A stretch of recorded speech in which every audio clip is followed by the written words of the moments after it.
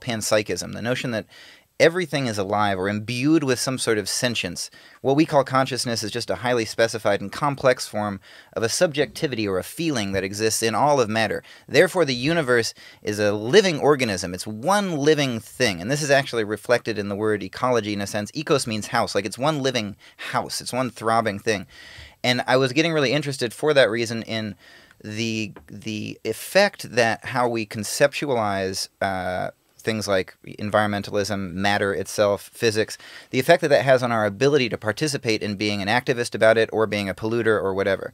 Because the word, for instance, the word environment, I think, is not my favorite word. I don't like to say I'm an environmentalist or even say the word environment, you know, too casually, because the vibe it gives is the environment is something that surrounds you. It's something that's, you're walking through it and it's separate from you.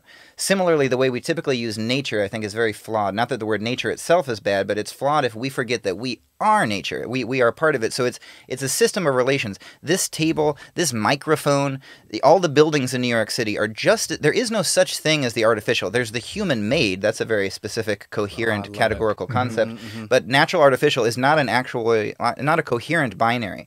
And when we slip into that binary, it makes it very hard to take care of things.